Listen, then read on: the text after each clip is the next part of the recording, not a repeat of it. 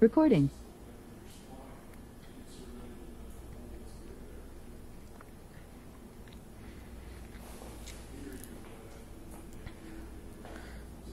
Okay.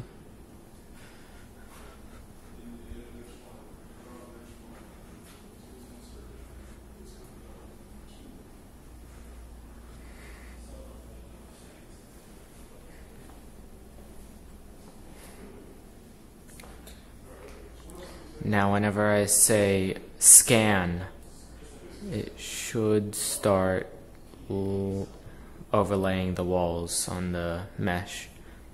Scan. There we go. So wall number 1 is that whole area. Wall number 6 is that portion. Table number 1 is a bit wonky. Wall number 2 is that whole area. Floor number 1, that's pretty solid.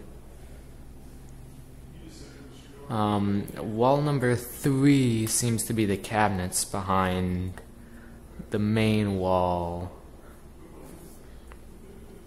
And 7 and 8 are the storage thing.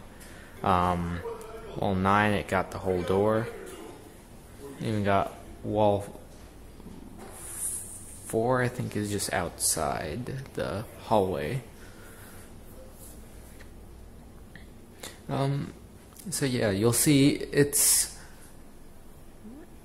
when given enough time to perform a very in-depth mesh map, it can create very accurate walls.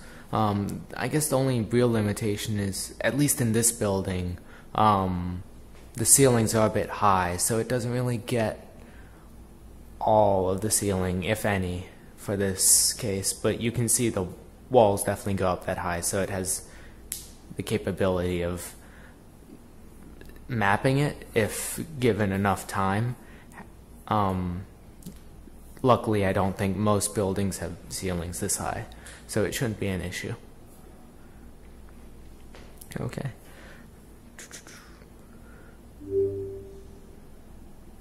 Hey, Cortana? Stop recording.